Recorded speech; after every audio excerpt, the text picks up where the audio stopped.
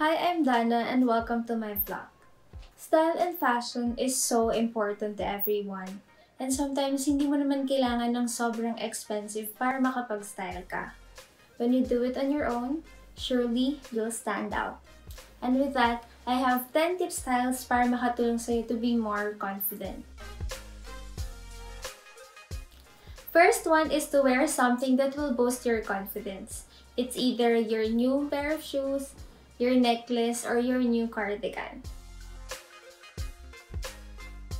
And second one is to make sure that your clothes are well altered or tailored. Kasi kapag bumibili ka sa mall, sometimes sobrang loose niya. Don't hesitate to go to tailor or to alter your clothes para mas maging confident ka and it will fit on your figure or body. Number 3 is to make sure that your clothes are good in sunlight.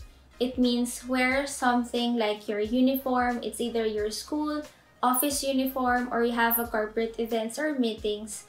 Make sure mo na-iron mo na the day before ka then pumunta sa event or magpunta sa office or sa school para mas confident ka and mas mukha kang presentable.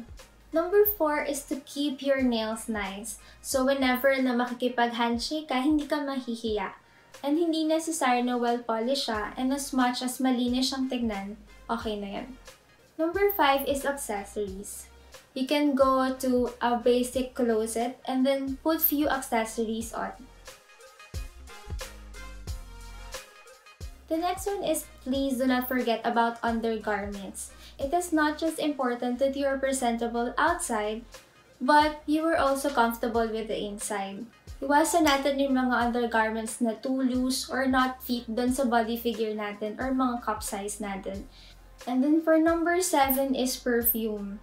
Me, I make sure that I have 3 kinds of perfume. So para mag-fit siya dun sa pupuntahan ko. Like events, meeting with friends, or some special occasions.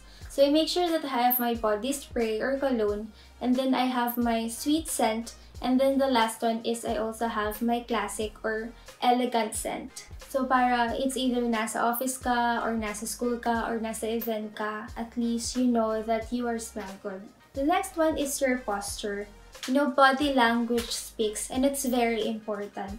You can do some back exercises or some practices and kahit anong age mo, pwede ka pa rin mag-start ngayon.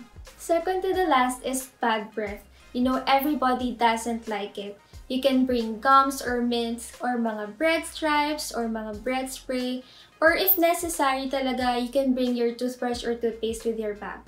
Last one is to eat right and exercise.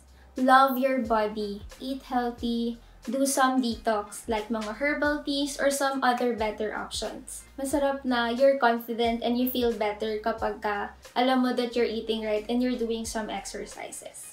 So that's it, my 10 simple styles to make you feel more confident every day. I hope that it really helps you to carry and style yourself more confidently. If you love it, please don't forget to click the thumbs up and the subscribe button to hear more from me. Take care and please don't forget that you're awesome.